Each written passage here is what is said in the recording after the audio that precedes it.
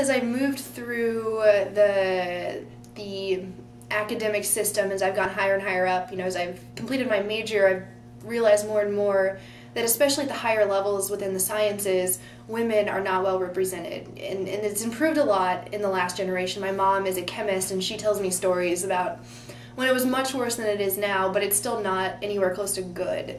And so one of the things that I've really become passionate about while I've been in college is working to change the culture of science so that women feel more accepted and are more evenly represented within the sciences. And so I started an organization called Women in Math and Science just to do that very thing, to create this place where women with similar experiences can come together and talk and learn from each other. And so I think that that's definitely an organization.